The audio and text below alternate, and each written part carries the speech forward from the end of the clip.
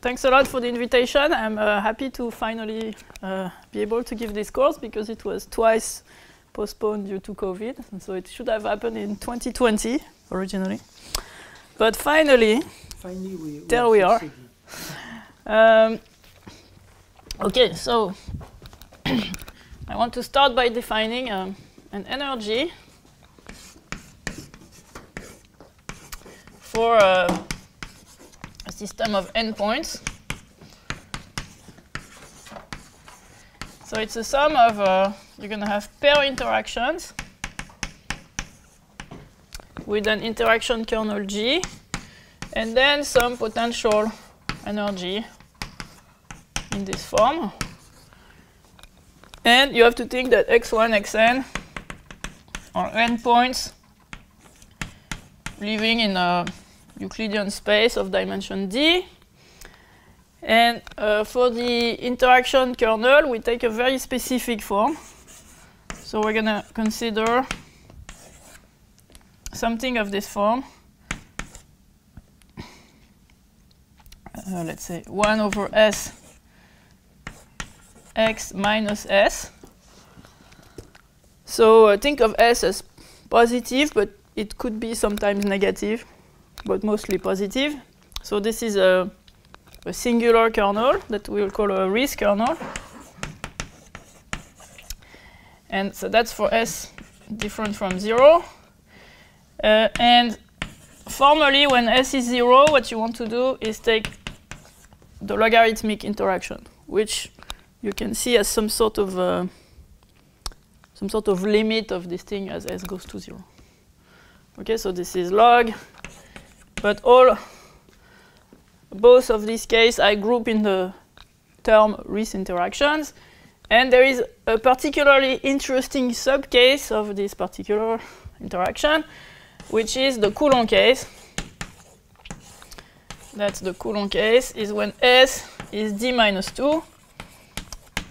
As you know, this is the interaction in electrostatics in dimension 3. The potential is 1 over the distance. And in dimension 2, it corresponds to the log case. You should have a log interaction. You can consider that in any dimension. And what's important about the Coulomb kernel, of course, is that it's a fundamental solution to the Laplacian. So if you take minus Laplacian of G in this particular case, you get some constant, which depends on dimension, times the Dirac mass at the origin. Okay. The other thing I will consider is, of course, the Gibbs measure. Of course, no, but it's the Gibbs measure.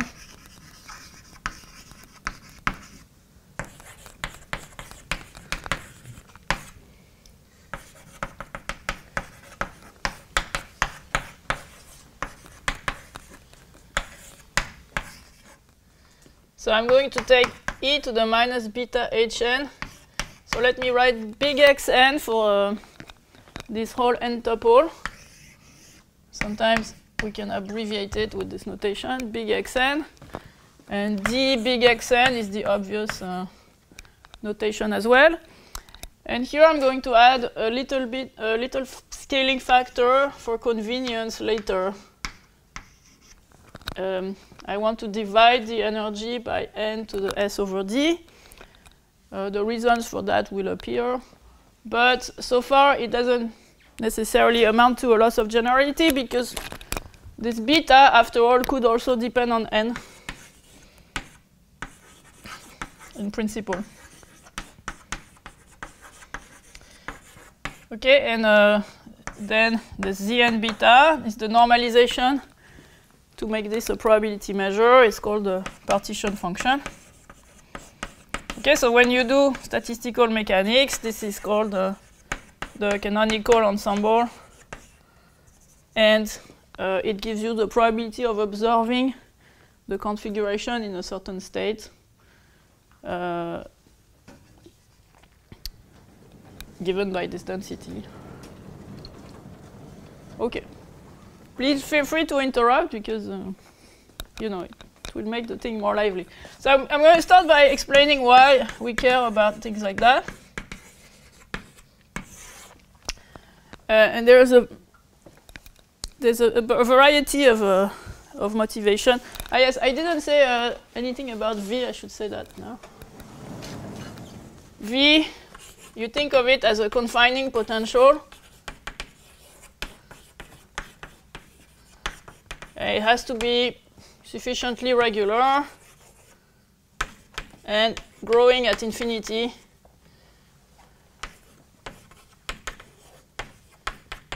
And the reason for having V is that without it, the system is not confined. So for instance, if you want to minimize the energy, the best is to just let the points go to infinity.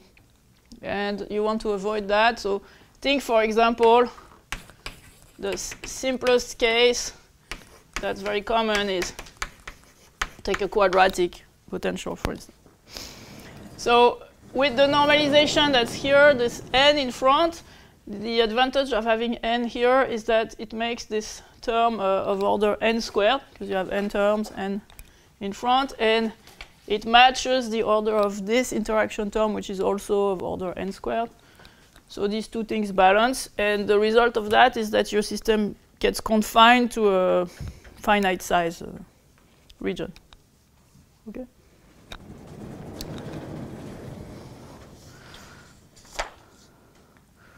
Okay, so motivations. First I'm going to talk about motivations that only involve the energy, not even the Gibbs measure.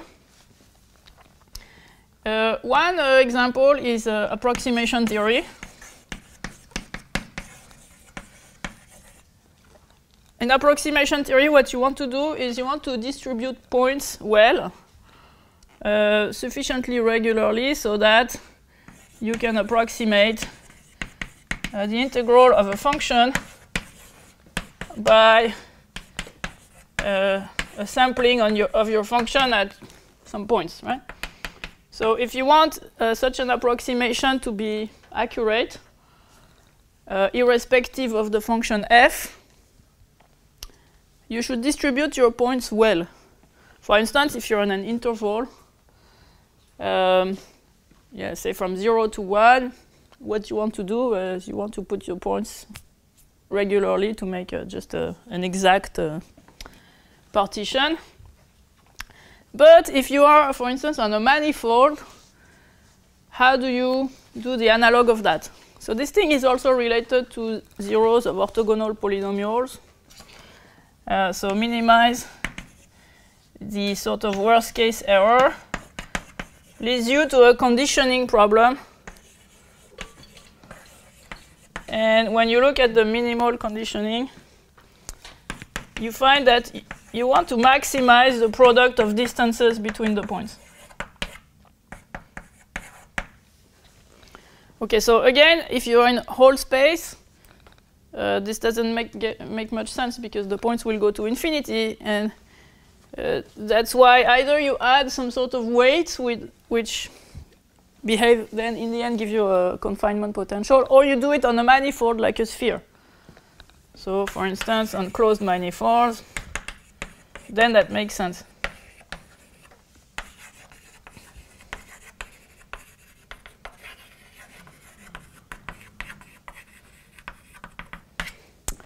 Okay, but maximizing product of the distance is the same as minimizing minus log of the product of the distances.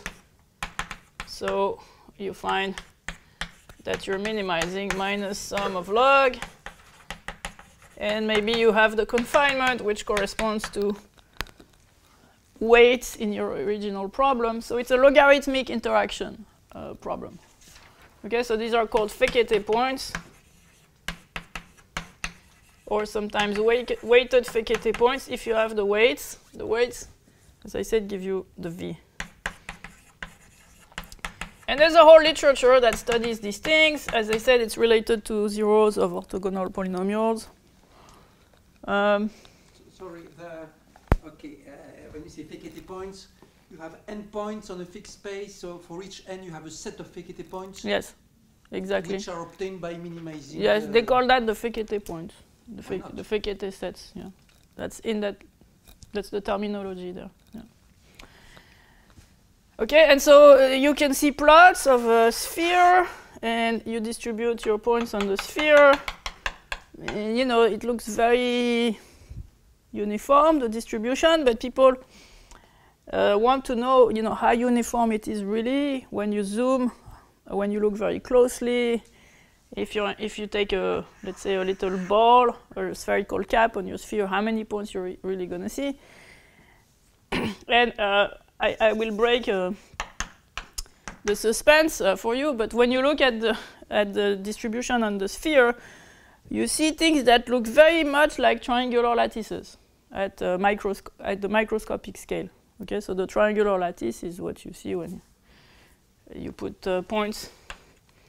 So because it's a blackboard talk, I'm not showing you the pictures, but when I have slides, you see these pictures. So you take the triangular lattice with the equilateral triangle, and you periodize this. So that's what you observe, except that you cannot tile you cannot cover your sphere well with such things, right? There's a topological problem, so you see defects on the spheres, defects in the lattice, and these are the kinds of things that, well, they want to understand. Okay, and in approximation theory, what they also introduce is they introduce the Riesz S energy problem that they also want to minimize, also on manifolds. And here it's sum of 1 over xi minus xj to the s. Oh, and that's exactly what I was talking about here without the confinement. And now what's interesting about seeing it like that is you have a family of problems. So you can let s go to 0. You get back the logarithmic case and the Fekete points here. And you can let s go to infinity, for instance. And what you get when you let s go to infinity is the best packing problem. So solutions to that tend to solutions of the best packing problem. The best packing, I mean, take hard spheres of a given radius and try to put as many of them as possible. Is it in a given volume. Is it that the solution as s goes to infinity converges to some Beck theorem, or is it that the solution of the limit problem is best packing? I think it's the solutions, when you take s to infinity, they converge to solutions of the best packing problem, which you can sort of guess heuristically from the shape of this interaction. But okay, so you have a whole family of problems, and then you want to understand how minimizers vary with S and what they look like.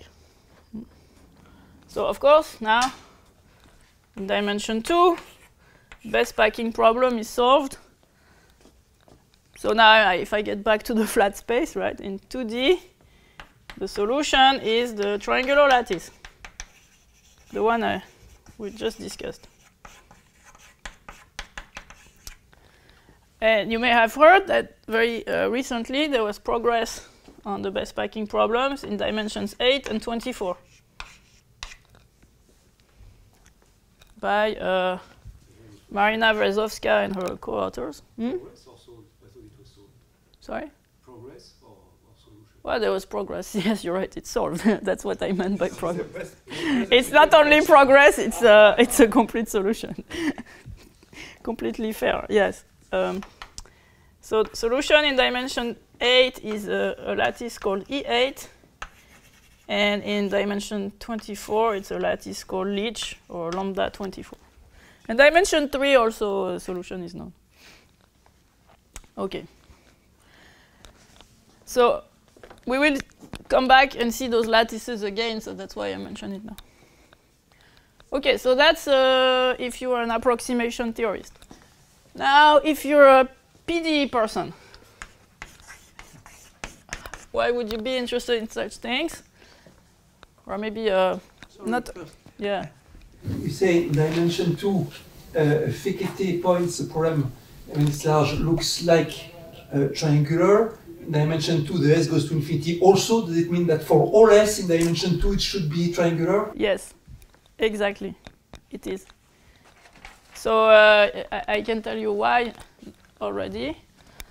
There is actually a property of these lattices which was conjectured by Cohn and Kumar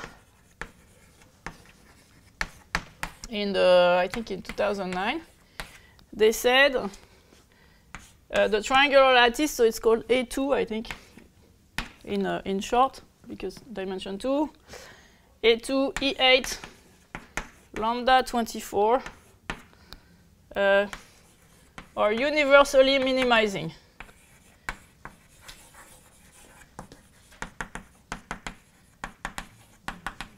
So what do they mean by universally minimizing? Give yourself some sort of interaction like that. So I different from j, xi at j being in some ball. And what you want to do is you want to divide by the volume of the ball and let r go to infinity. Okay. Something like that, right? So it's a sum of pair interactions. And I'm going to denote it like that. We're going to say it's a function of the square of the distance between the points. So here, this falls kind of in that class, right? Sort of. There is this question of how you define large volume, the large volume problem. So this is supposed to be for an infinite configuration of points. Okay, so this is minimal. It's minimized by these lattices.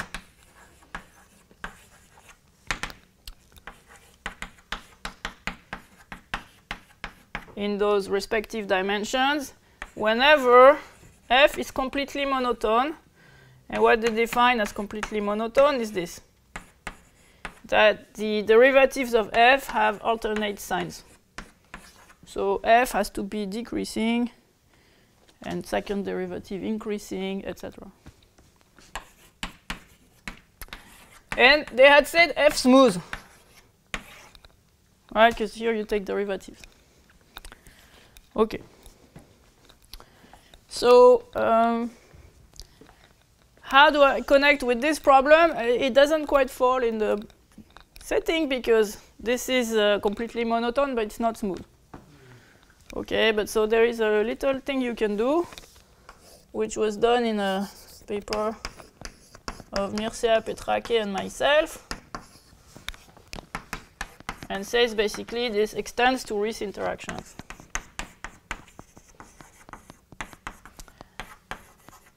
At least Riesz, yeah, S less than D. I don't understand. If it's a conjecture, how do you extend it? Well, if their conjecture is true, okay, it implies that it's also true. Okay. Okay? So that's what I mean. Conjecture true implies also true for Riesz. Okay, so now there was progress, complete progress in is so there's a theorem now by Cohn, Kumar, Miller, Radchenko, and Vyazovska.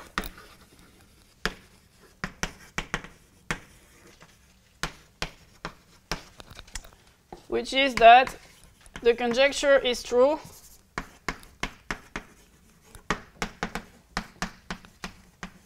for dimension 8 and 24.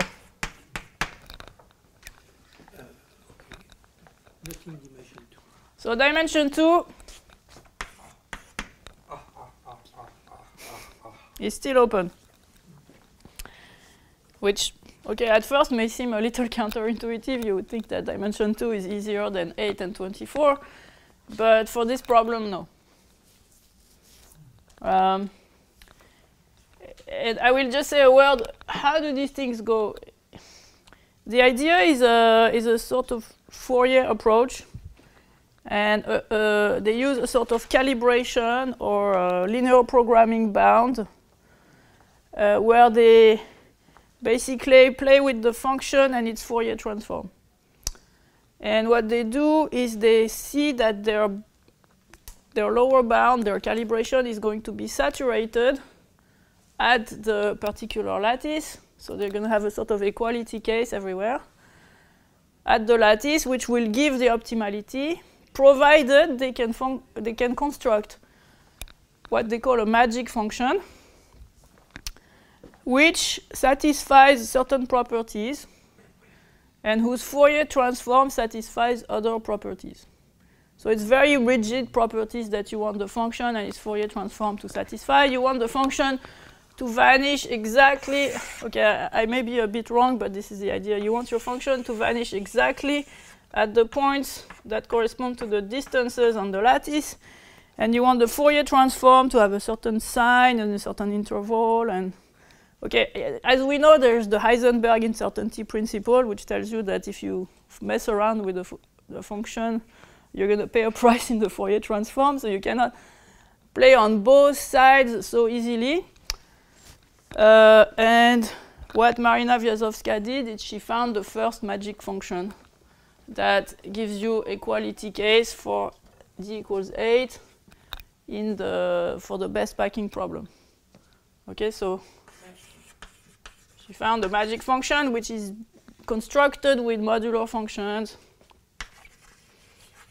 some sort of transform of modular forms. And in all these magic dimensions are not accidents. I mean, there are algebraic reasons. Yeah, so there are some number theory reasons that are hard to penetrate, but these are the only dimensions in which certain lattices, a lattice with certain properties are known to exist. So the properties of the lattice are that basically you want that all the vectors in the lattice, so all the vectors you can construct, I think it's when you take the square of their norms, it's an even integer or something of that sort. And these things happen in dimensions 8 and 24 and 2. And we don't know of other examples. I mean, I think maybe it could happen in some very large dimensions. I'm not sure. I think it's only those. And in particular, this thing, the universality, the universal minimizing property is not true in general dimension. So if you look at general dimension, like dimension 3, and if you ask to minimize an interaction energy of this form, the minimizer will depend on the interaction, even monotone interaction. So in dimension 3, you have two natural candidates for lattices. You can look at FCC and BCC, for example. D equals 3. You have FCC, the face-centered cubic, and BCC, the body-centered cubic. This one will be better for long-range interactions, and this one will be better for short-range, meaning the value of S. So there's going to be a critical value of F below which one is better and above which the other. I never remember which one. But okay, so there is no universally minimizing property. It's not to be expected in all dimensions. No universal minimizer. Moreover, we don't even know, in dimensions different from 2, we don't even know who is the best lattice within the class of lattices. So we don't even know how to prove that these guys are the best within lattices. Sorry, is it known if like a regular lattice exists that minimizes? Because they're also sort of non-periodic. Yeah, so we don't know that a minimizer is necessarily a lattice. Is that your question? Yeah. No, it's not, and it's not always true. So okay, so first we're sure there's no universal minimizer, and we're also sure that for D large enough, I think it's around 9 or 10, there are minimizers which are not lattices. So even for the best packing problem,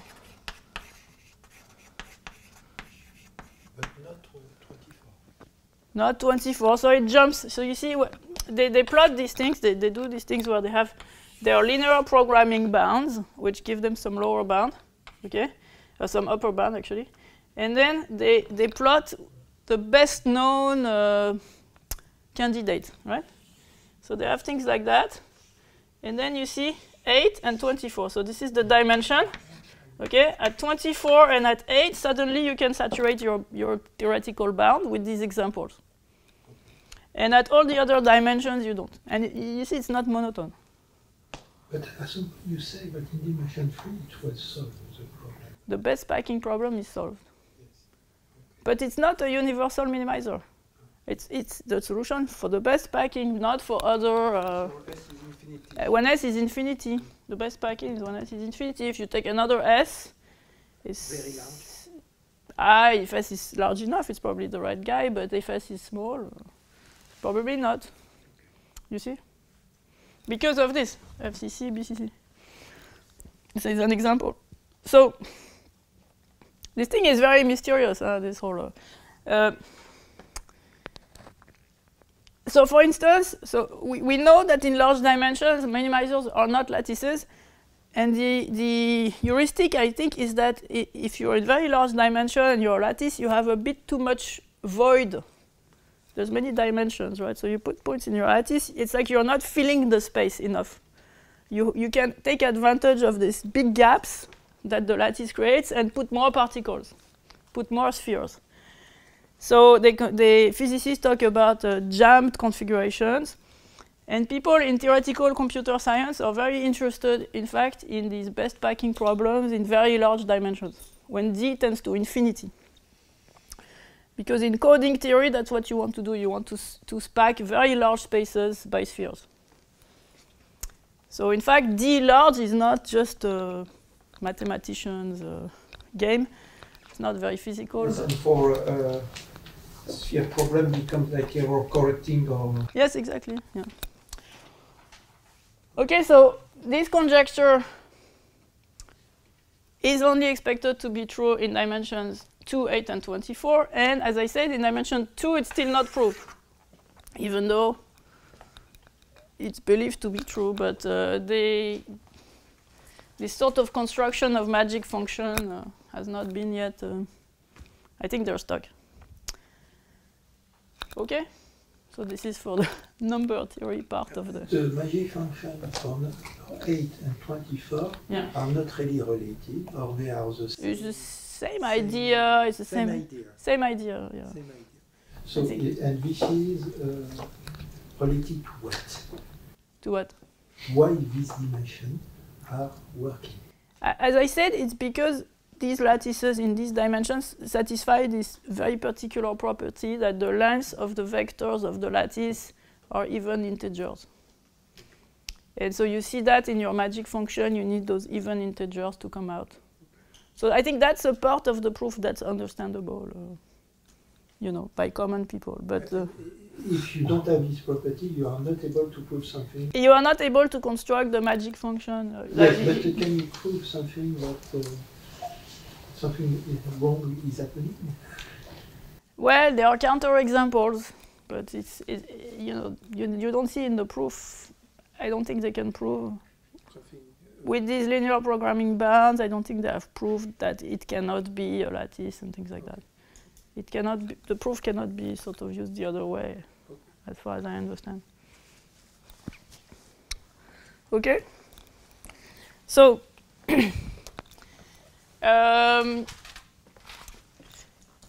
yes, I was going to talk about why questions like that can be of interest for PDE or other parts of physics that are, let's say, fluid mechanics and quantum fluid mechanics, I could call that.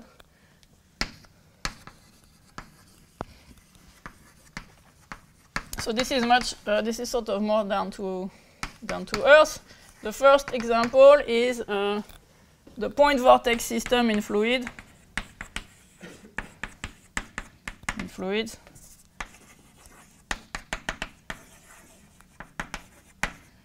Is a system where you have an energy which is exactly logarithmic. in 2D. Huh?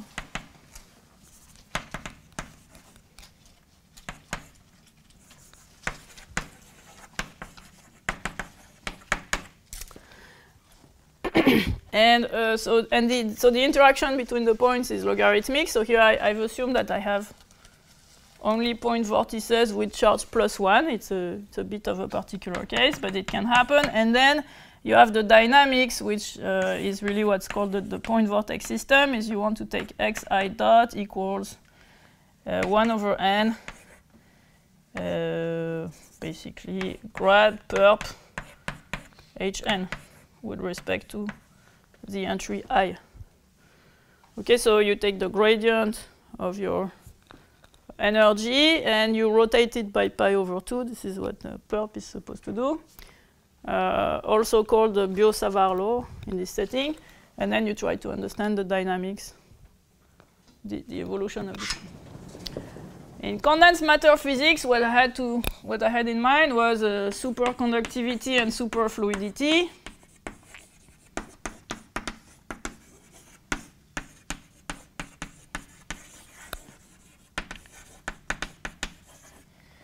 So in that case, you're given a Landau theory. So you have an order parameter. You have a whole continuum thing. So you have a psi, if you want, that goes from R2 to C, which is a bit like a wave function, except in this context it's called an order parameter. So it's complex valued, and what you want to understand in this context are the zeros of psi that are called also the vortices. So you have several setups. You can look at statics. You can look at dynamics.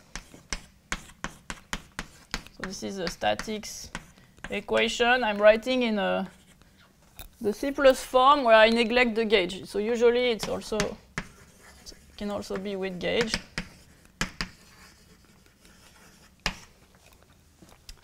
Or you can look at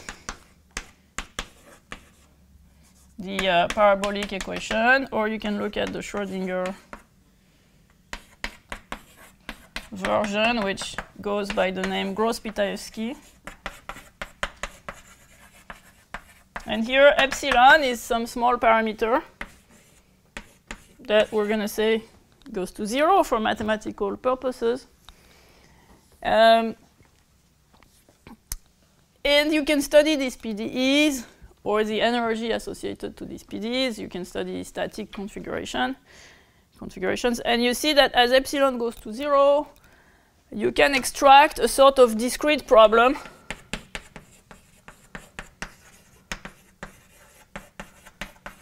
about the vortices. And really everything happens as if your vortices were points with logarithmic interaction again.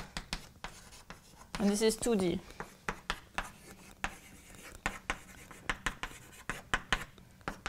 So you can do as if you had something like that, or in the dynamics situation, here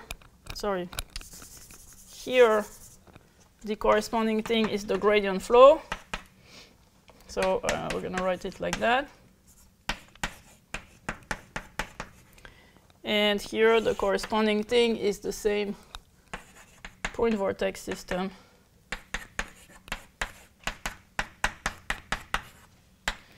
Okay, so doing this derivation when epsilon goes to 0 from these sort of continuum problems to these discrete problems, that took some work. And I would say it was started with the ideas of Bétuel, Brézy, Saint-Hélin. And Sandier and myself, we did a lot of things on that, and many others as well. So eventually, we really made rigorous this passage from this problem to the discrete problems there. And in particular, in the regime where both epsilon goes to 0 and the number of vortices go to infinity together. So that's the part that's delicate. Okay, so another another reason to understand these energies, but also these dynamics. What's the relation between understanding the energy and understanding the dynamics?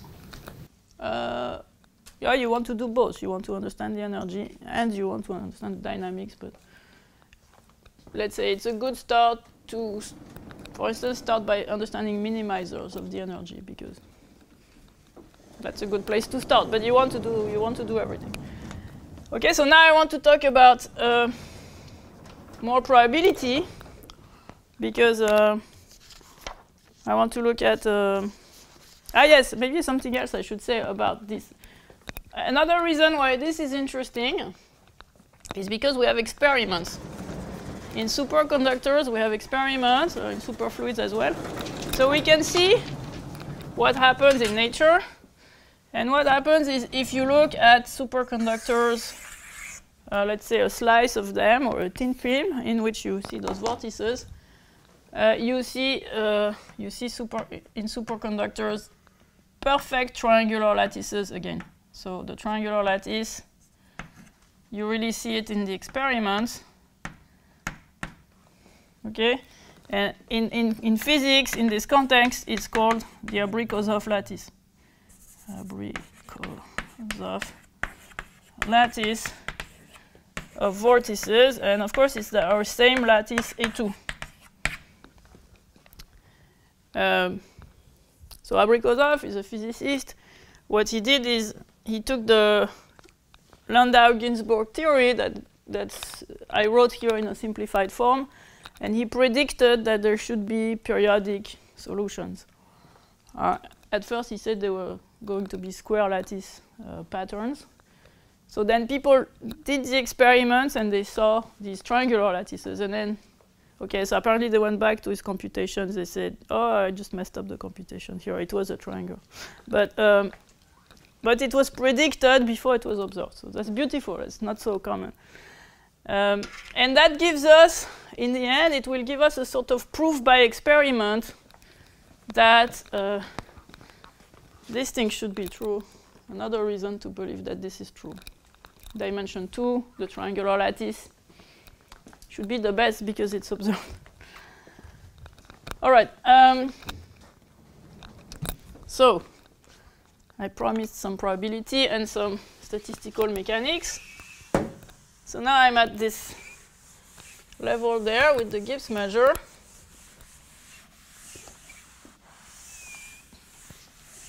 So why do we care about Gibbs measures like that?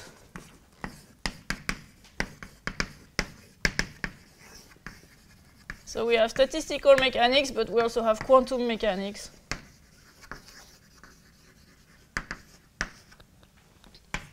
And also random matrix theory.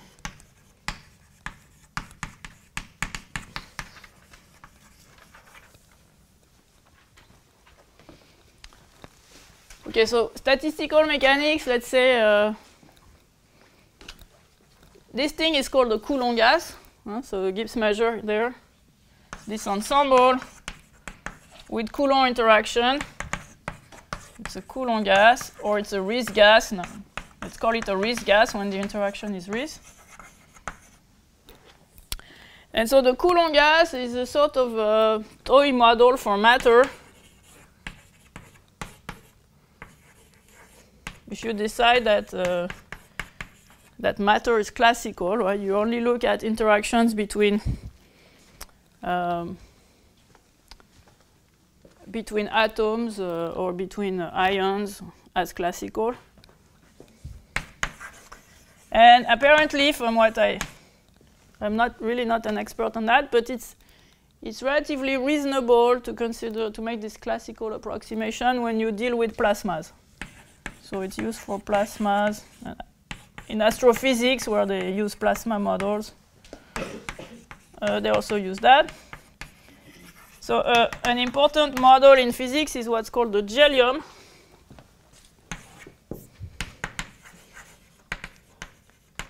So it's an infinite configuration or an infinite ensemble of particles of charge +1.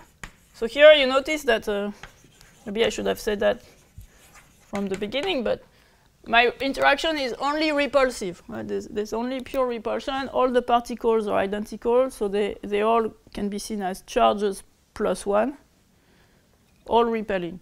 That's all. And so a GLM is when you take such an ensemble of particles of charge plus 1, but you add a neutralizing background that's uniform. Also infinitely extended. Okay. So you imagine the background is charged -1 in density, and you have an infinite number of positive charges, and you try to count the total Coulomb interaction of all that.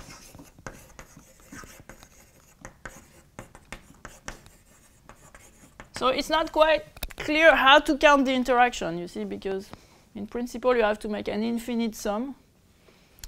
So you have different possible definitions. You could look at your infinite system. You can count the energy for particles that fall in a certain box, and then let the size of the box go to infinity. So there is this ambiguity of the definition, which is actually delicate. And we will see questions like that later. And so they consider that as a toy model for matter. Quantum mechanics is, in certain models of free fermions in a trap and things like that, you are given a wave function. So fractional quantum Hall effect, free fermions in a trap.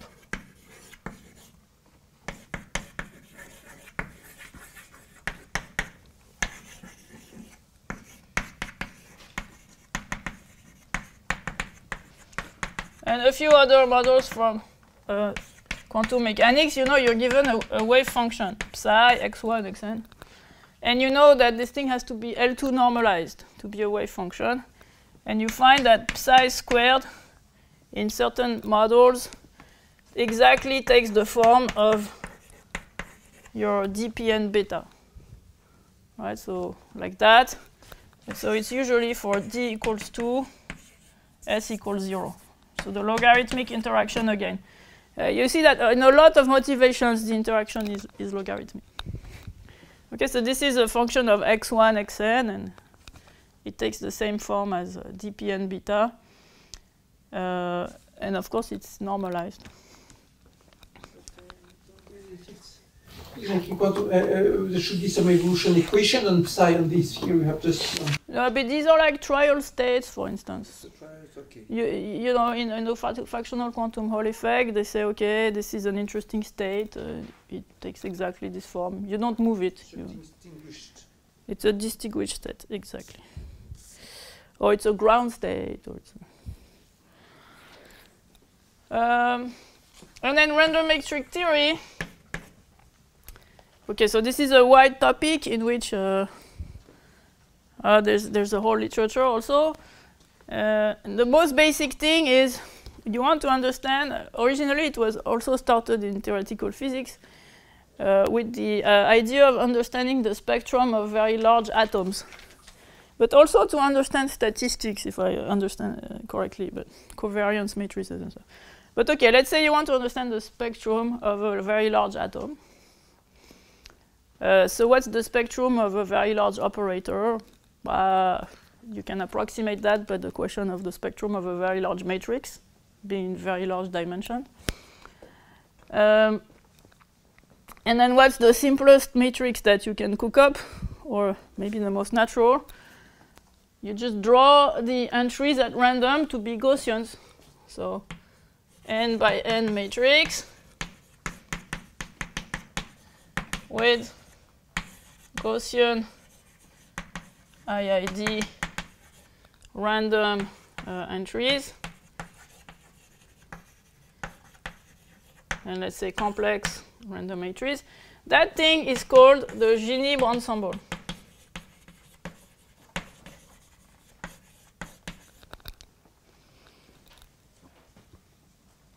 So that seems like a very natural idea.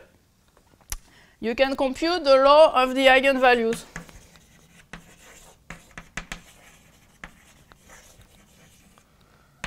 So you compute, it's pure algebra, and you find dPn beta with beta equals 2.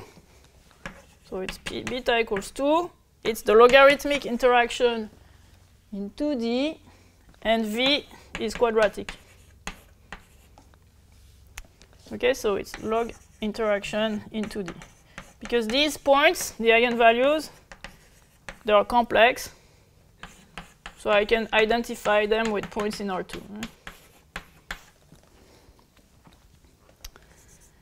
So what this tells you is that the eigenvalues of the Gini ensemble form a 2D log gas, or a 2D Coulomb gas, at temperature, inverse temperature, beta equals 2. Of course, the other thing that's maybe more natural for physics is originally you want to understand the spectrum of a Hermitian operator, not just a regular operator. So you can decide to impose symmetry.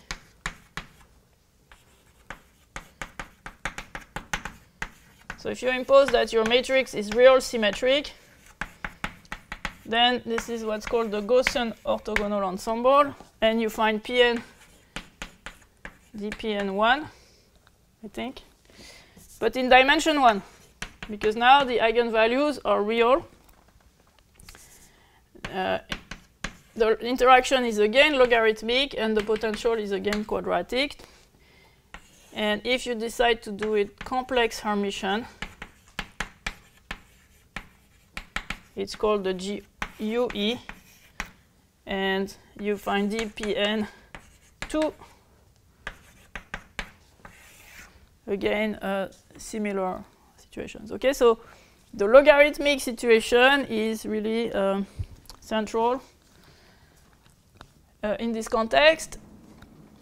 And it turns out that for these particular cases, you can compute a lot of things thanks to the matrix model.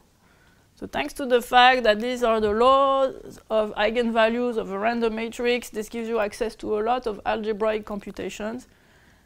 And I would say most of the things are now understood about such things.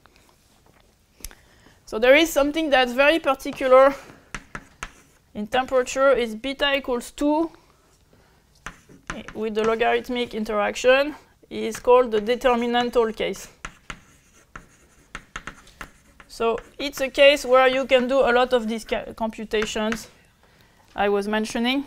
In particular, you can have formulas for correlation functions,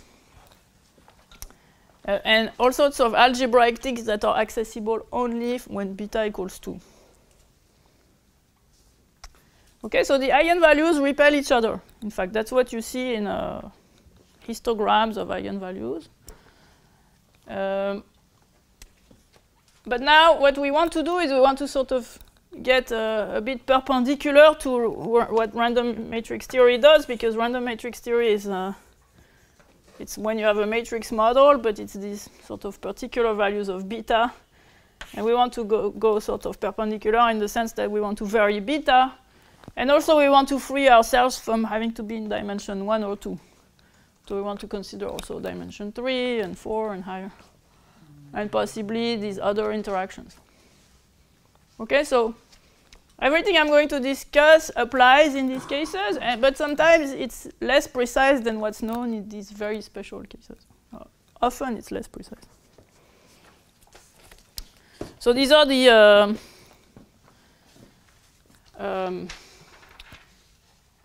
things that are very standard, and as I said, it's Dyson, I think, who first noticed that the law of the eigenvalues of these random matrix ensembles is a Coulomb gas, and you could understand it that way. And finally, there's other motivations in statistical mechanics that correspond to another generalization, which I'm not going to talk about in this course, but which would be the case where I allow to consider plus and minuses. So if I have interactions, if I allow to have n pluses, for instance, and n minuses, then it's quite a different story. And that's called a two-component plasma. Okay. So physicists call such a thing a plasma, a one-component plasma. One component because there's only one species of particles, if you want. And a two-component plasma, it's the logarithmic interaction with plus-minus charges. And that has kept people busy also very much because in such a model you expect to have a Kosterlitz-Thouless or BKT phase transition.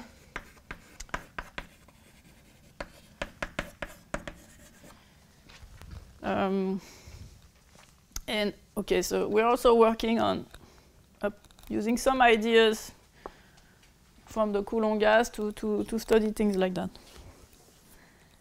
Okay, so if you want to take a break, it's now a good time to take a break because I'm sort of transitioning to I'm phase transitioning, or you can ask questions. Or How do you take to you decide? no, we can take it. But maybe a question at the end.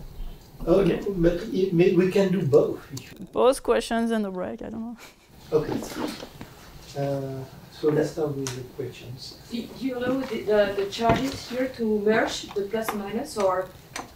So that's a problem. In principle, they could merge, but so what you do is you look only at the Gibbs measure setting in which the partition function is well defined, and that's the case where temperature is when beta is less than 2.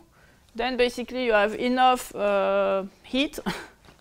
Enough thermal agitation to prevent the particles from merging. If you want to go above beta equals 2, you have to truncate your interaction in some way to continue to make sense to the system. So what people more commonly study is they study the model on a lattice. So when you're on a lattice, you don't have the problem of collapse, of colliding, because, well, they're not in the same site. But yes, maybe it's an opportunity to say that these problems in statistical mechanics, they are considered difficult because it's not on a lattice, you're on the continuum, and it's long range, right? It's not only nearest neighbors. You don't see only your nearest neighbors, all the particles see all the particles, and the Coulomb interaction doesn't decay very fast, so it's not integrable at infinity. So things are long range. Yes, you may have problem both for small and Yeah, for large. you have two problems, yeah, both for small and for large, exactly. But we will see how to resolve both. More questions? Okay, so maybe we take a break, but okay, 7 minutes. You're the boss. What we will try to do is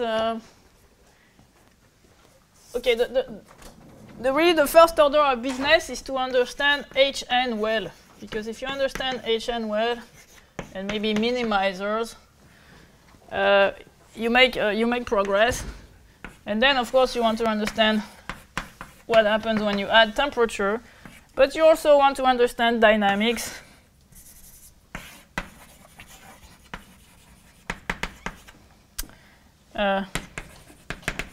Here I will say minimizers, dynamics of the form that I mentioned. So gradient flows. You see here it's gradient flow with an average. So it's the mean field regime where each particle feels the average effect of the other particles. Or maybe a conservative flow where I take some anti-symmetric operator, just like my rotation by over 2. So that's conservative. And this is gradient flow. And more ambitious is to try to do Newton's law. Double dot equals the average force.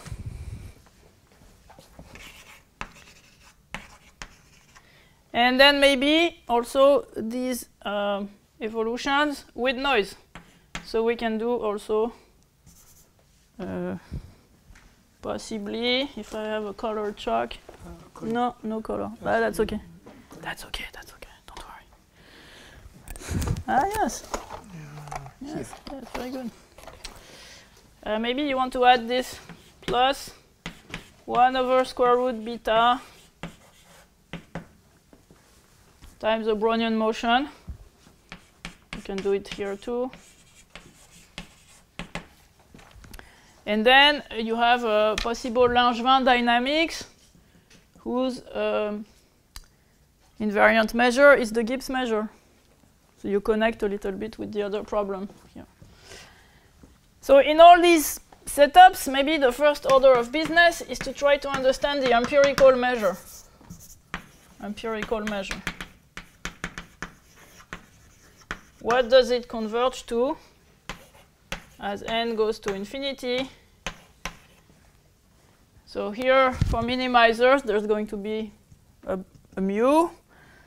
And here, there's going to be an evolving mu,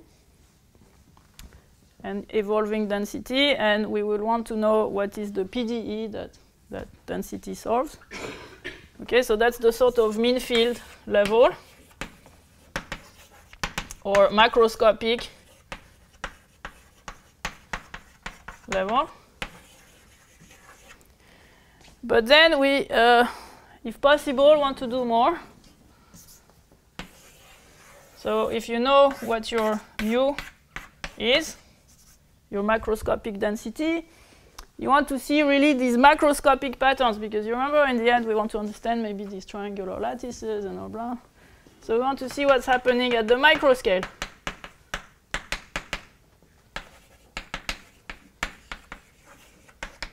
So the fluctuations, for instance. What is the difference between the empirical measure and your limiting measure? You can make the difference. You can multiply by n, for instance. What is the behavior of that? What happens when you look at a box? How many points you have in the box? So, of course, you know the number of points in the box is going to be well approximated by the integral of mu in the box, or n times the integral of mu in the box. But what are the corrections? And can you do that on smaller and smaller boxes? Can you say how many points you have down to the microscale? Okay. So actually, what the number of points in a box minus the expected one, which is this, that's called the discrepancy in a box. A box can be a ball or a cube or whatever you like. Can you have it down to microscale? Can you understand the limit point process? Is there a limit point process? And how does everything depend on beta? Because when things are probabilistic, you don't have a limit configuration, you have a random configuration. So limit point process. How do things depend on beta? How do things depend on V? Is it really dependent on V, or is there some universality? And of course, you also wonder, how do things depend on S? Can you extend to other interactions? So let me tell you right away that our understanding is only partial. So these things about getting the macroscopic level, that's done. Check, check, check, check. These things, OK. But getting to the next order, that's only more in the statistical mechanics context, or minimizers. Of course, minimizers, you can insert it in this problem because that's beta equals infinity, right? Formally. But understanding number of points in a box, for instance, in general, we don't. We understand weaker things than that. But I'll show you some replacements. OK, so now to be very precise, you understand that when you have n points like that in a confined region, there's going to be a length scale. The microscale is n to the -1 over the dimension. okay, because each point occupies 1/n volume. So you will see that scale come out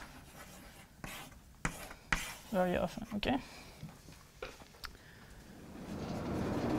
So let me start by what is known about this limiting mu in the simplest setting.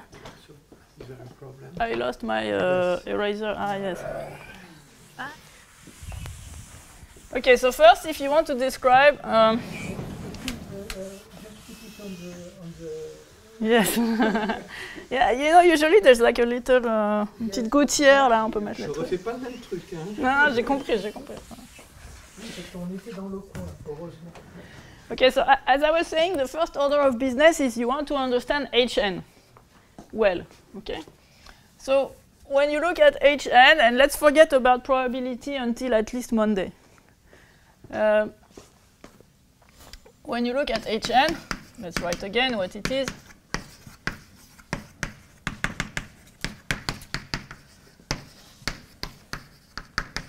With my particular cases, well, you're tempted to look at this.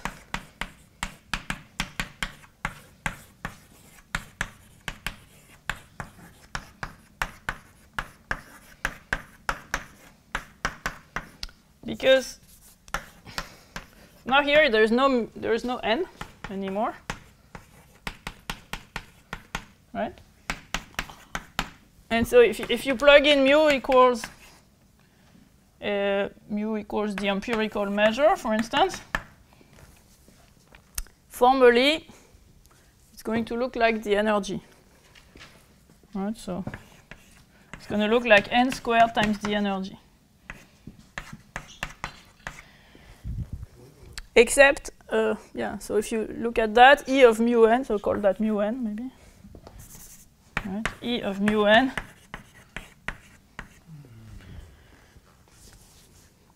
I let you do the computation in your mind. Yes? We believe you. You believe me? No, you can do it. You can do it. But you will see that there is a mistake, which is that you have to worry about removing the self-interactions.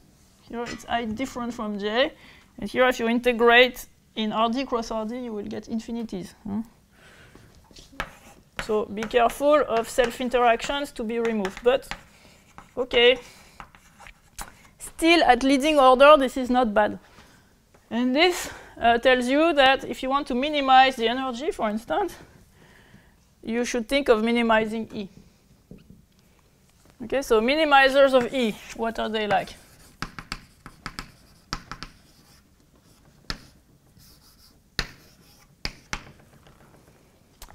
Well, now E is something that's defined over probability measures, okay? Mu supposed to be a probability measure, so this is a function on probability measures. If you look at it, yes, and one. Yes. If you look at it, you will see that it's convex. It's strictly convex, in fact. So in terms of minimizers, it's very good. We're going to have a unique minimizer if it exists. And in fact, if V grows sufficiently, and if S is less than D, because if S is not less than D, this thing doesn't even make sense. Because the again for completely monotone, right? That you have I'm not even completely monotone here. I'm very specific. I'm a power. Okay, right? it's a power. Okay. So I'm S 1 over S x minus S. Okay. So you don't want to go beyond D, because if you go beyond D, 1 over x S is not integrable near 0. So this thing will not make sense. So it's a different regime. So I will, from now on, always assume that S is less than D. The regime S bigger than D is a regime where actually the interaction is much more short range. It decays faster. And what happens is in some sense easier, because you don't have to take care about very long range effects. You can only think in terms of near particles. But it's a very different regime that's also been studied. Okay, I'm also particularly interested in Coulomb, which falls in this interval. So if V grows sufficiently and S is less than D, then there is a unique minimizer, and it's called the equilibrium measure, or the Frostman equilibrium measure.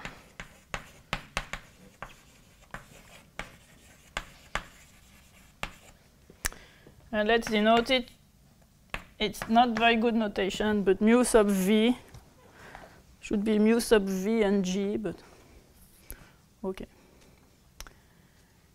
So what is the equilibrium measure like? There's one case that's easy.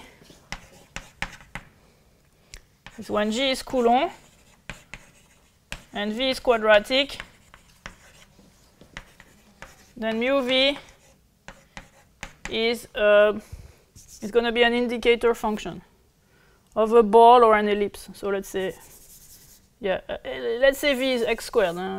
But if it's not x squared, you transform your ball into an ellipse or something. So then mu V is the indicator function of a ball up to proper normalization by the volume of the ball. And maybe the ball is not of radius 1, but okay. So it's a nice measure. It has a compact support. So it's always compact support. If V grows sufficiently fast, because you remember V confines things to live in a fixed size domain. So typically it's going to have compact support, and this example tells us it's a measure with the density. There's other examples that are known, like the semicircle law. In general, we cannot compute explicitly the equilibrium measure. We can connect it with an obstacle problem in calculus of variations, but the boundary of the support, so we're going to call sigma the support of the equilibrium measure. The boundary of the support is sort of given implicitly. It's a solution to a free boundary problem, if you want. Okay, so assume now, from now on, that mu V is a measure with compact support, and that it has a density on its support which is regular enough. It doesn't have to be constant like this, but it could vary, but we're going to assume that it's regular enough. So that's a sort of sufficiently generic case. And what you might want to know is that mu V is uniquely characterized by a certain Euler-Lagrange type equation, because it comes from a variational problem.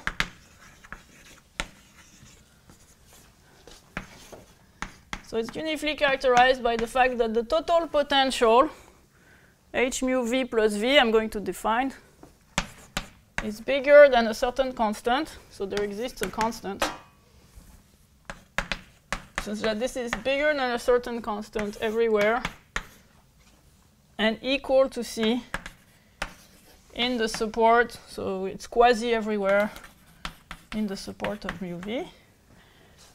And where, we can call that theorem. And what is H mu V? So for any measure distribution mu, I'm going to use this notation many times. H mu is going to be the convolution of G with mu. So what you should think of is it's the potential generated by mu. So if you do electrostatics, and you're in the Coulomb case, it's really the electric potential that's generated by the distribution of charges. Okay, so this is potential theory. The object of potential theory was initially to understand the distribution of charges in a capacitor. Is it what you call the obstacle problem, this equation? Yes, so in fact this is an obstacle problem on H mu V. Because H mu V is bigger than a certain thing. It coincides with the certain function on a set, and the Laplacian of it is 0 outside of this set. Because the Laplacian of H mu V is mu V. So outside of the support is 0. So if you're an analyst, you can see it as an obstacle problem. If it is exactly the Coulomb case. In the Coulomb case, yes. So in the Coulomb case, it's an obstacle problem. In the risk case, it's a fractional obstacle problem. Very good. Okay. But for what I'm going to discuss, I'm not going to need that. But it's just good to know. So we're going to use just this characterization. So now you can prove it is true that the equilibrium measure is the limiting behavior for minimizers. So theorem, for instance, and I don't attribute this to anybody, but I think it's Choquet, apparently, people say. So if xn minimizes hn, then the empirical measure converges to the equilibrium measure. So I mean my assumptions where there is a unique equilibrium measure, okay, and hn of xn, which is the minimum energy, is asymptotic to n squared E of mu v as n goes to infinity. So meaning this representation here, this approximation, is correct. You can indeed neglect the self-interactions in a first understanding. That's okay. for any beta. There's no beta. There's no beta. I minimize the energy. Okay, now with beta,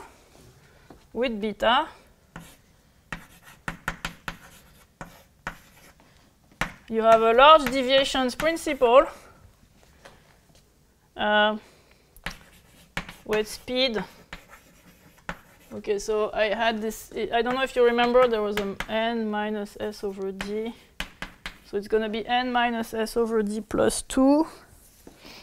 And good rate function, e minus e of mu v.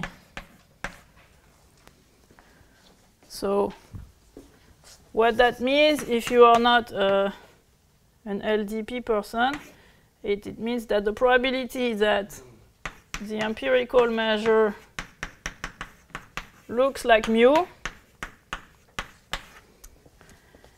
is exponential minus beta times this thing that's very large times e of mu minus e of mu v.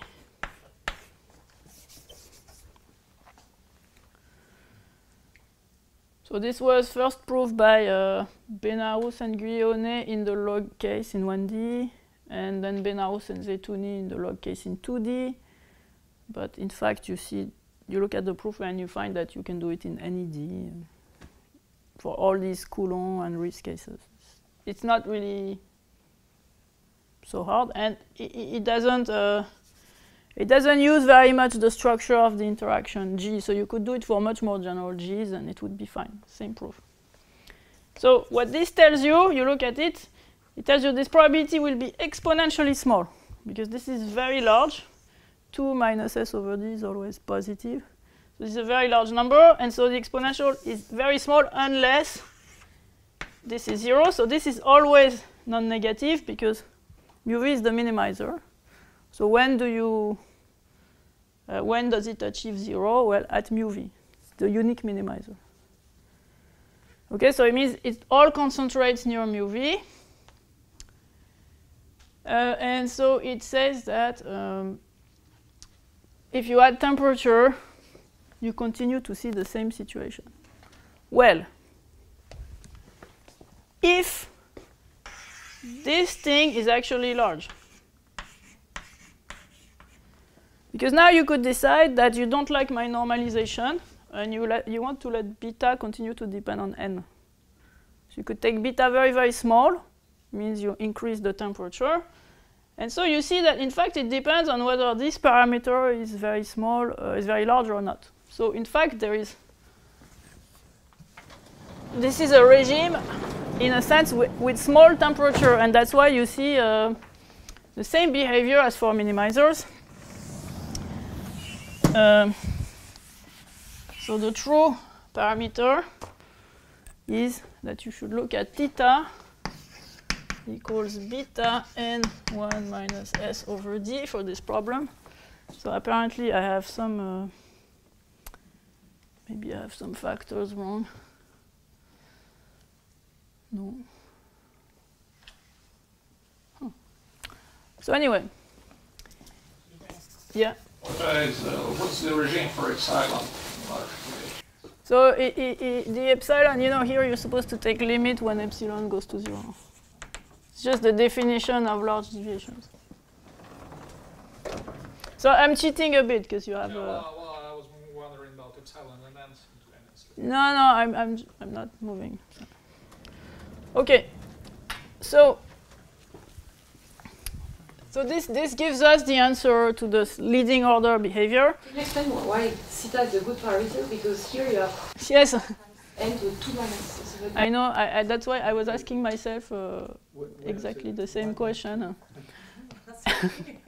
As I was writing it, I was like, it's not the same. Maybe next time. Next time? No, but so I want to... okay, so in here you don't see it like that, but the reason is that you should not consider... When beta is very small, this is the parameter that you should look at. And yes, I will have to reconcile this computation in my mind later. But what I can tell you is that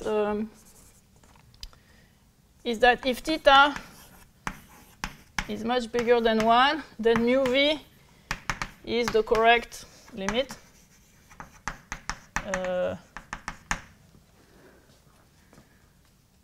Maybe because you need at least some exponential minus n decay. And if it's below, yeah, that's one thing. But I think but I think maybe I just messed up some stupid factor because I did this thing in my class.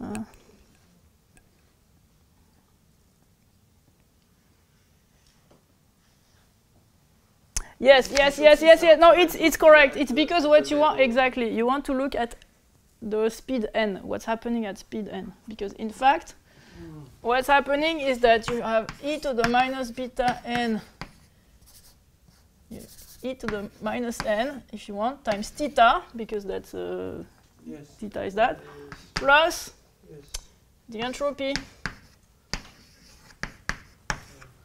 So you have theta e minus e of mu plus the entropy, and so you see that this is at the level n, you should pair it like that. So that's what I was going to say. When theta is much bigger than 1, mu v is the correct limit. If not, we need to look at a thermal equilibrium measure.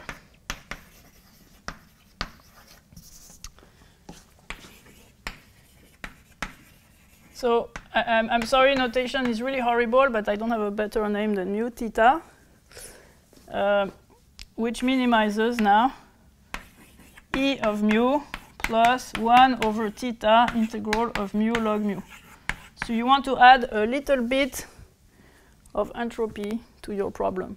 And so you see that if you believe in this heuristics, it's going to now give you an LDP at speed n theta with energy or rate function e theta. So I call that e theta.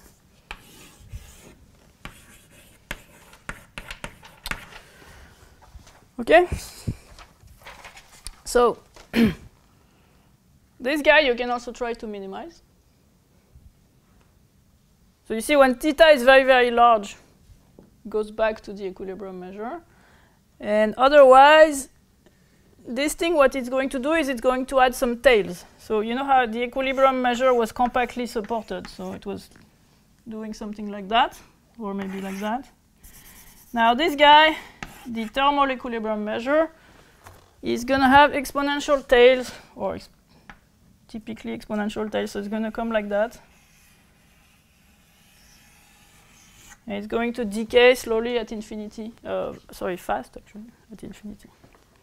So it is not compactly supported anymore. It always has full support. So this is mu v. and this is mu theta. Mu theta always has full support. It's also a probability. And it's actually a more correct description. But the rigidity will disappear in this regime, no? If theta is not... So if theta is fixed, a certain amount of rigidity will disappear, but you can do your LDP now with this new rate function. The thing that I've sort of discovered is that even if theta is very large, this thing is still a better description than the equilibrium measure. So if theta is very large, you see this layer here. You can actually find it to be 1 over square root theta. It's going to be very small, so you're going to have a sort of boundary layer behavior. But this guy is a sort of correction to the mu v, which is more precise. And so if you work with this guy, even with theta very, very large, you're making better, you're being more accurate, in fact, than with the equilibrium measure. So thermal equilibrium measure is good. Now let me show you, for instance, what you can do with that.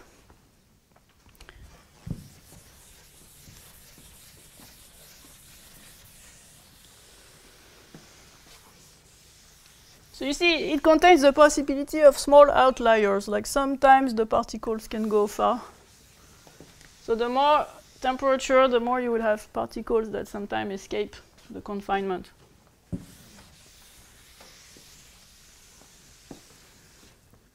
So the thermal equilibrium measure satisfies another PDE, I mean, you know, another characterization, which is an equation which I had somewhere, but maybe not. Okay. So mu theta solves. So it's a bit like earlier, right? You have h mu theta plus v, but now I think it's plus 1 over theta log mu theta is constant, and now that's everywhere. You don't have to distinguish inside, outside. So you can just compute it from that, make variations in your variational problem. It's not difficult. Okay, so now since we, yeah, Cédric. When you write for IID variables rate function of large deviation for the empirical measure, this is kind of theorem, you get the entropy, the usual entropy as the rate function up there. N mu log mu, yes. Yes, but this corresponds to the case of independent random variables. Yes. When do we have, and what is about the asymptotic independence of particles under P and beta? So at leading order, if you want, from this point of view, you have to superimpose, you have to tilt your independent variables by this energy, right? It's like a tilting principle. So you have the entropy plus this thing. And you have the sort of independence because you have convergence of the empirical measure, right? Yes, so you have. So now you have chaos in the, if you want, at leading order, yes. So at leading order, then you have the corrections. Yes. Okay. Yes. So now we want to understand the correction.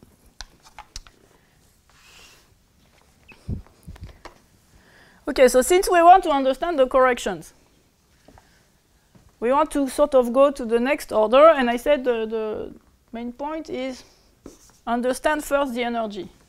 So energy at next order, what do we do? So we're going to do something that I call splitting, which is really to literally algebraically expand the energy to next order. So we're going to rewrite it as n squared. I'm going to write in integral form, right? So this is the empirical measure.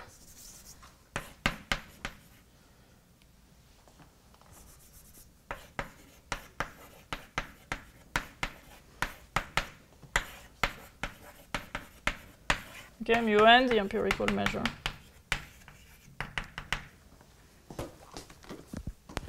And now I have to pay attention. I remove the diagonal. So this triangle here denotes the diagonal. You remove the diagonal in order not to count the self-interactions. And this is exact. Huh?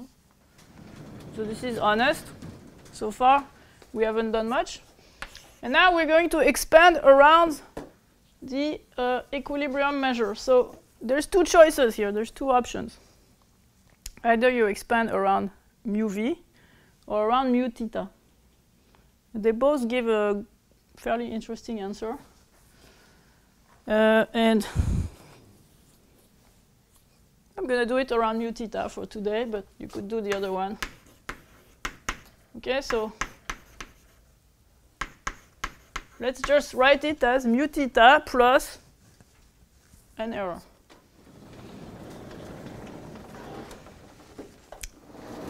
So homework for tomorrow, do it with mu v, and you'll see it also works in 3 lines very nicely. And you need to use this characterization.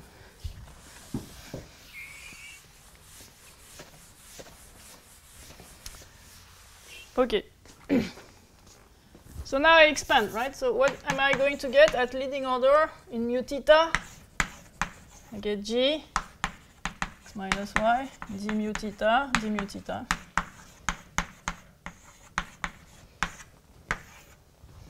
And in v also. Okay.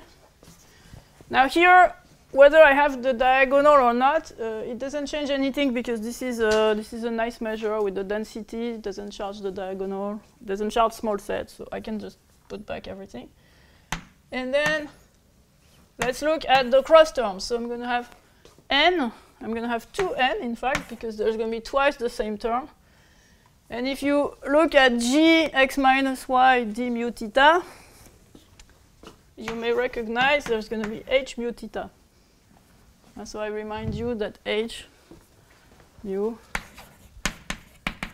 is g convol with mu. So you recognize a convolution here. And then it's integrated against this guy plus v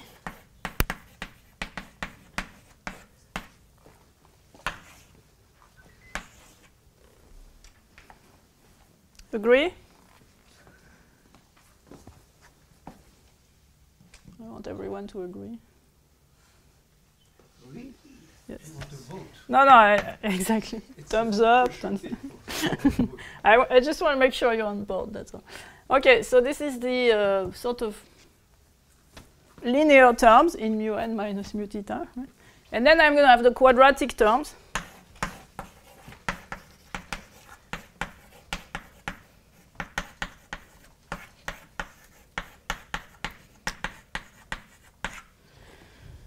Okay, and this term I need to continue to remove the diagonal because there's some Diracs in there.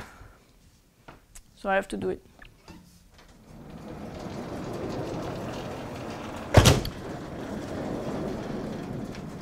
So the first line, it's easy. It's the energy of mu theta.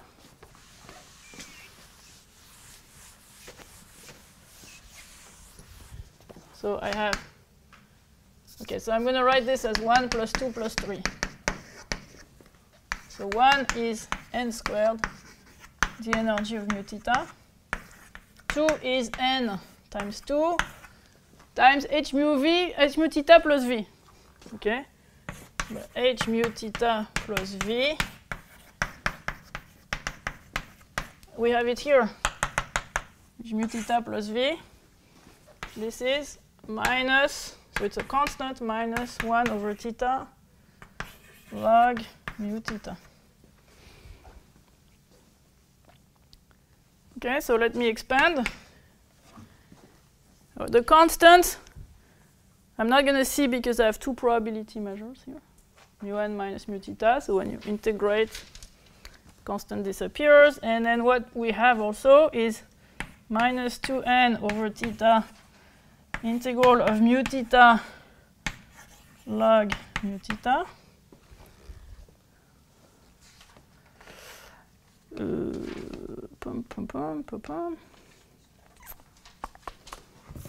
And then I'm going to have a minus 2n over theta.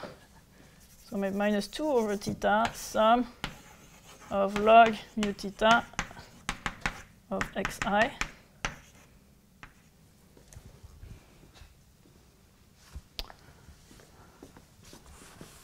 So it should recouple to make my e theta of mu theta, but I don't know if I did it well. It should work. Okay.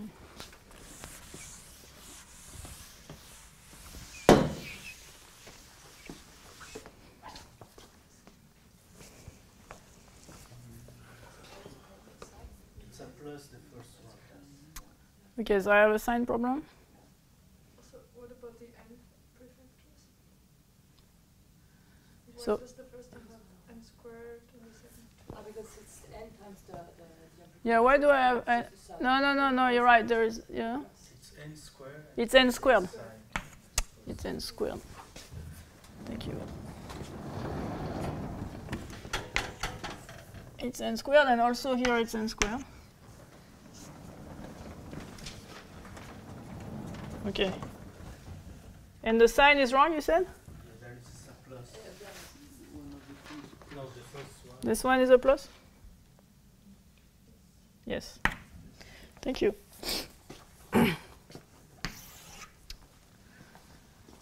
Okay, so now it's time to introduce my next. one n is missing. One n on the Yes. right. This one has an n then. Exactly. Okay. So now we're going to introduce the next character in the story. I don't know how to call it like that. The hero. Hero is maybe a... So it's going to go by the name modulated energy sometimes, or a next order electric energy, or next order energy. So let's denote it like that. So you're given a configuration xn in RDN, and you're given, let's say, a probability density mu. You've seen probably that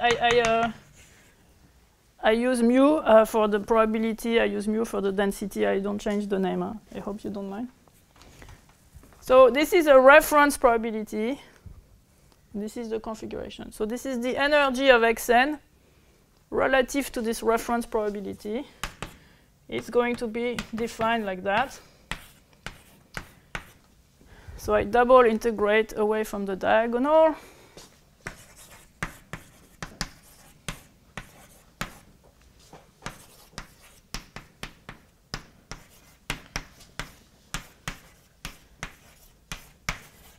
And I do basically the empirical measure minus mu, except that I've normalized it differently, but it's the same.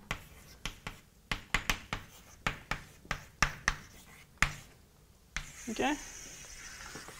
So this is the object.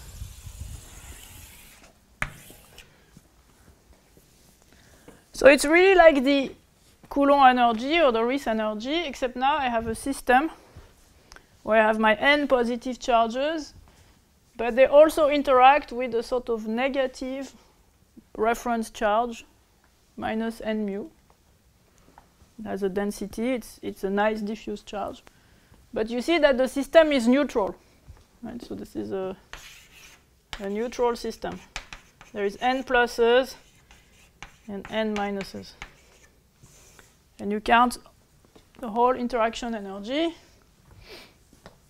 except you have to be careful of removing the diagonal. So what do I have in 3? I have exactly that. So up to the fact that I messed up the 1/2 maybe, but okay, so 3 is Fn.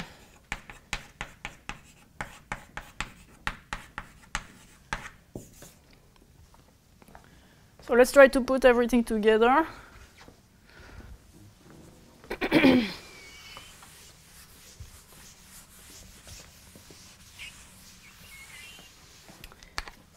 So we have seen that Hn is equal to, so because I had 1/2 that I forgot, I'm going to, so you see, if I put the 1/2 correctly, then there is no 2 here, there is no 2 here, and there is no 2 here. Because this one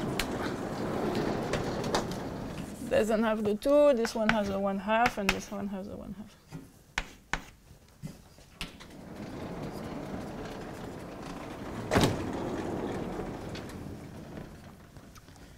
So now I can group this term and this term.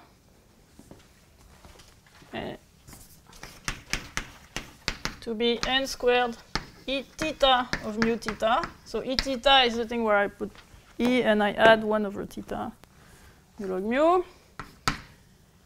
I can put fn xn mu theta. And I have a sort of effective potential. Right? This is like a potential energy. And what is my effective potential? It's log mu theta.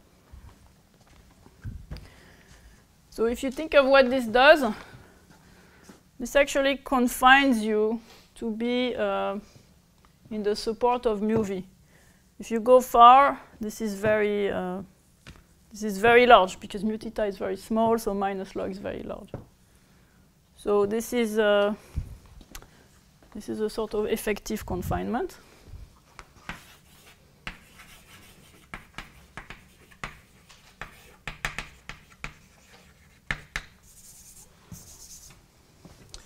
This term is constant, very nice. And so now, you see, what we have to understand is this next order term. Now, if you plug into the Gibbs measure, what do you find? So you have e to the minus beta.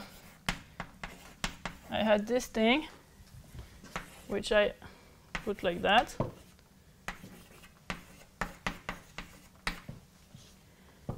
Minus, okay, so I forgot some thetas here. It's n over theta. Right, so minus n. And what is theta? Beta n 1 minus s over d. Right, so this is theta.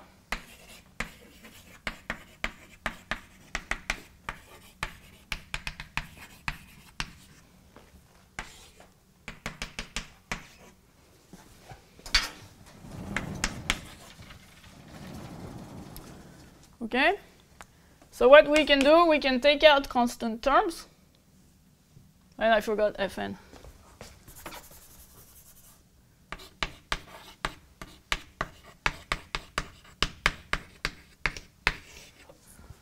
So constant terms, e to the minus beta n 2 minus s over d e theta of mu theta. All this is constant, we don't really care. And now, e to the minus, so observe how the n minus s over d are going to cancel. The betas, yes, so I want to keep that. Beta n minus s over d fn of xn. And what's interesting is that in this log term, I have lot of cancellation or of simplification. So the betas go away, the n minus s over d go away, and the n also go away. So they all go away. So exponential minus minus log, that's what I have. It's just mu theta. So in fact, I see d mu theta of x1, d mu theta of xn. I just take down the log. So if you see it like that, you have a Gibbs measure where you're throwing your particles according to the distribution mu theta and adding an interaction which is Fn.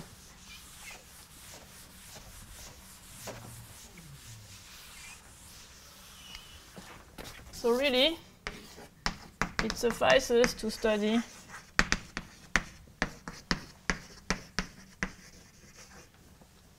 e to the minus beta n minus s over df n of x n mu d mu d mu.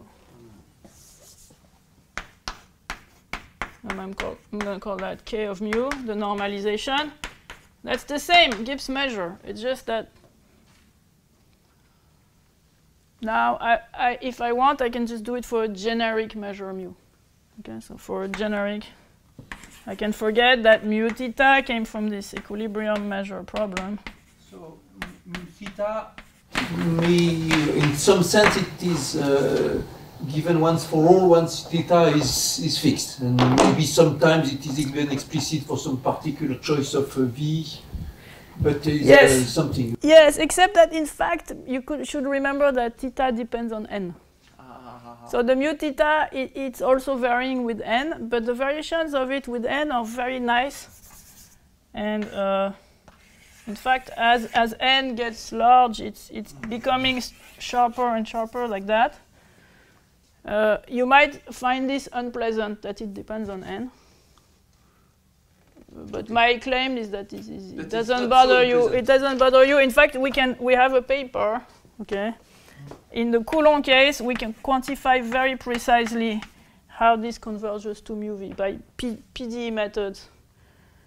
We quantify with rates. You have exact, the size of the boundary layers. Everything is quite precise. But if you don't like this, you have the homework for tomorrow. Or on mu v. Exactly. The homework for tomorrow is do it with mu v. Then what you get is just slightly less pleasant because it's going to be e to the minus beta n minus s over df n of xn mu v. So that's nice because mu v does not depend on n. But the price to pay is you have an effective potential now. No free lunch. No free lunch, exactly. Plus, so I have to remember the exact scaling, I'm not sure, but there is a n sum of zeta of xi. And the other thing that you have that is less nice is that you don't have d mu as your reference measure. You have the Lebesgue measure, dx1, dxn. So you have to worry about infinities. Whereas this one is a probability, it's integrable. This one is not integrable in the whole space. But it's okay, you can also work with that. And what is zeta? What is zeta? Zeta is the other effective confinement.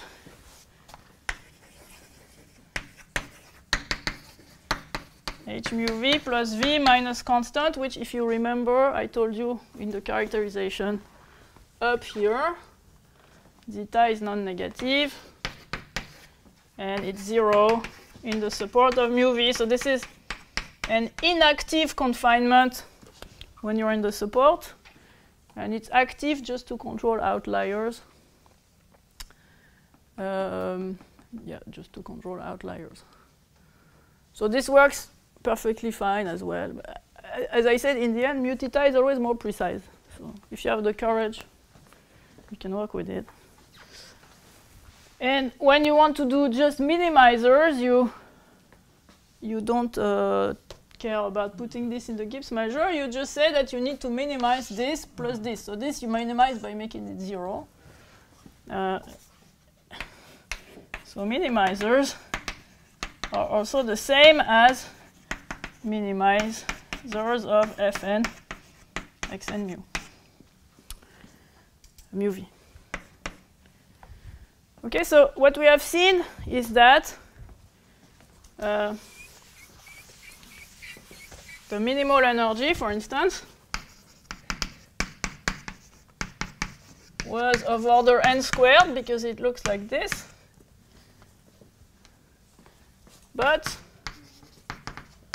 now there is a next order guy, next order term. And the question is, what is this next order? What is the order of that guy? And my claim is that this is going to be lower order typically, it's always going to be, so at least for most configurations, of order n to the 1 plus s over d. And I point out that 1 plus s over d is strictly less than 2, because s is strictly less than d. So this is a lower order. It's really a correction. It's a lower order thing. Remember that if you're in the logarithmic case, s is 0. So it's order n. And S equals D is critical. S equals D critical. You don't touch S equals D. So what we have done so far is just, if you want, remove away the dominant part, which is constant. Put it aside. Just put it aside in some big constant that simplifies with z, and now we can start working with the next order. So far, it's just pure algebra. There is no asymptotics. There is nothing. So this is all identities. And now I see it's 3:30. So tomorrow, I start working just with this quantity. So the choice of Mugen zeta is to get the right cancellation. Then you go. Yeah. So you do a Taylor expansion if you want, right? This is your minimizer. When you Taylor expand near the minimizer, the linear terms cancel. And you get only quadratic terms. So this is your quadratic term. So if you linearize around the right guy, you will get rid of the linear terms, and you can look at the quadratic terms. But now we can completely forget what mu was coming from. In particular, when we do dynamics, it's going to be very useful to consider this as a general function, because now we're going to plug in for mu, we're going to plug in the limiting PDE solution. So the density that you want to show that you converge to, you're going to put it here. So this thing is going to be like a distance, in fact, between your empirical measure and your reference measure mu. Like it to be strictly it's like a Coulomb distance. It's not at all convex. It's terribly not convex, but it works still.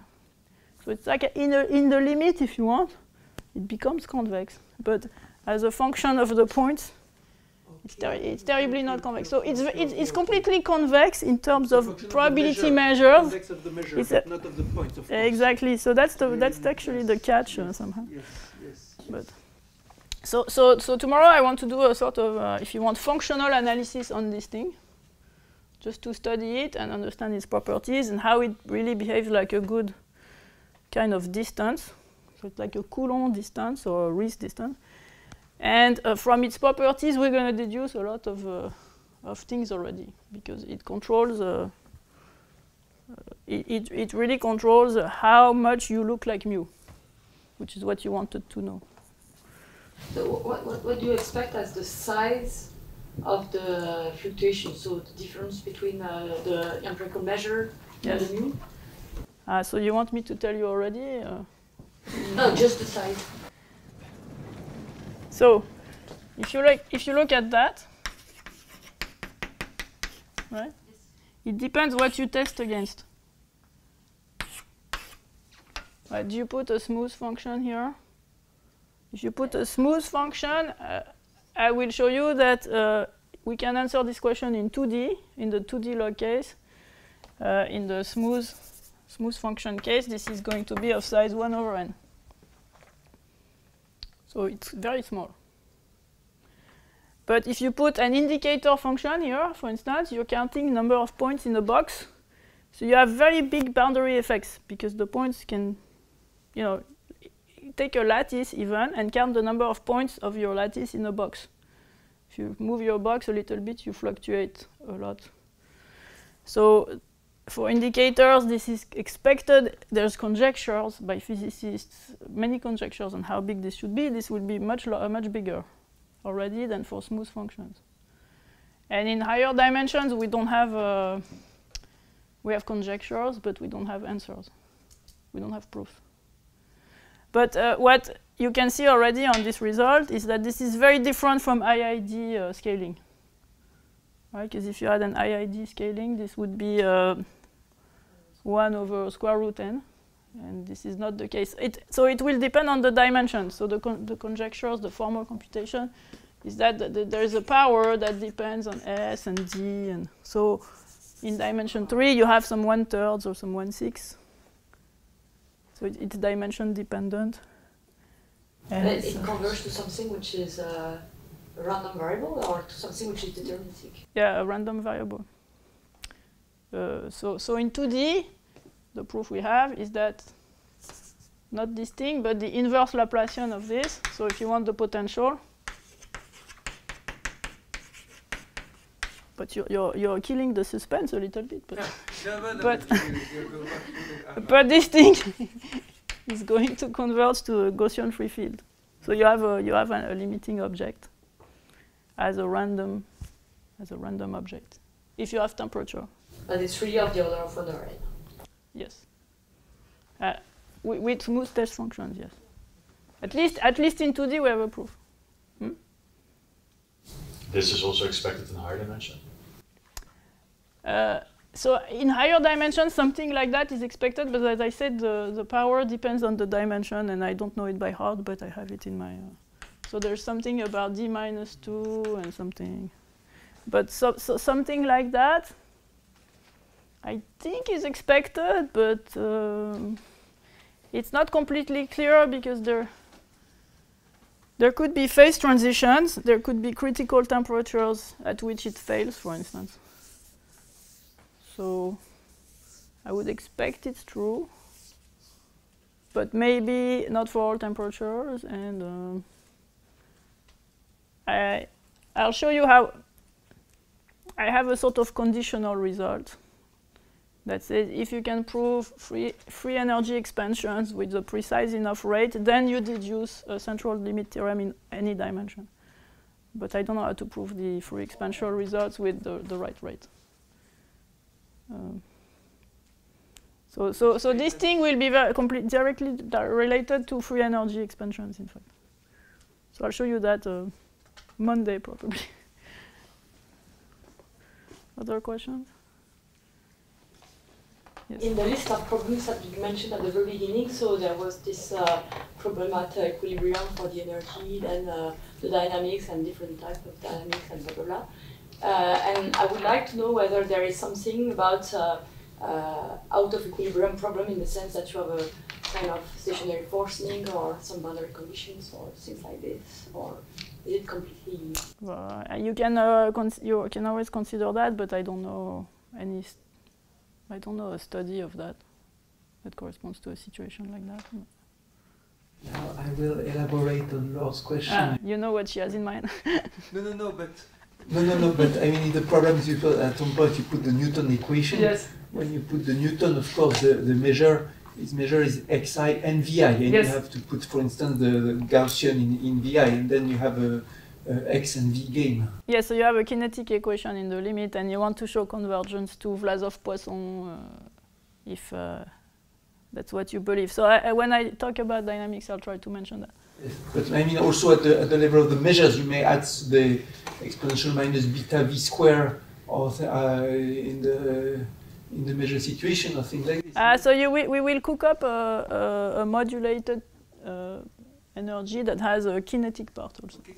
A kinetic energy plus a potential energy. So this will be the potential energy, and you can add a suitably cooked kinetic energy.